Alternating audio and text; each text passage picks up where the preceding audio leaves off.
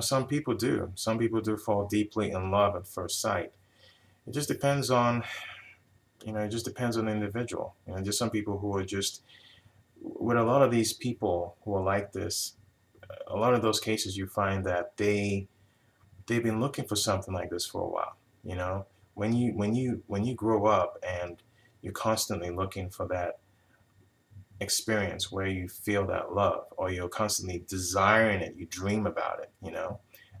One day you see that person, and all of a sudden all those feelings and those desires that you've had built up in you, they come right out, and it's invested in that person that you're seeing, and boom, you're deeply in love. So with some of these individuals, they've already set the stage beforehand for this to happen, thereby making it a lot easier for them to fall deeply in love with someone at first sight. you know so that's what you're going to find in a lot of these cases. Some people do get taken by surprise, but a lot of times it's usually this scenario that I just described.